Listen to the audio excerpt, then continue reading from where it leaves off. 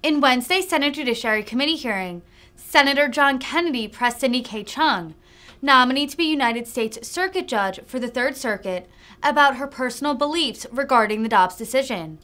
Earlier this year, the Supreme Court struck down Roe v. Wade and ended federal abortion protections across all 50 states. Chung, a Biden nominee, refused to answer Kennedy's line of questioning. The Louisiana Republican is pro-life. Once again, I'll stipulate that you're going to follow precedent.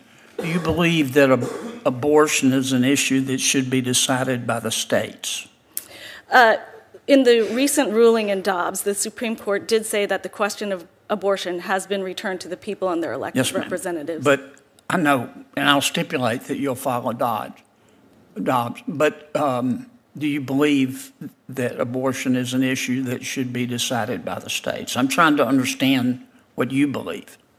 Well, certainly under Dobbs, returning that issue to the people and their elected representatives does put it within the realm of the states. Okay. Do you believe that that's the right decision? Senator, I would not hesitate to apply Dobbs if I were faced with that. Once again, maybe I'm not being clear. I'm sorry.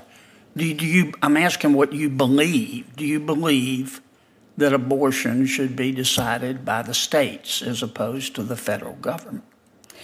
Senator, again, because I am a judicial nominee, you're not going to answer.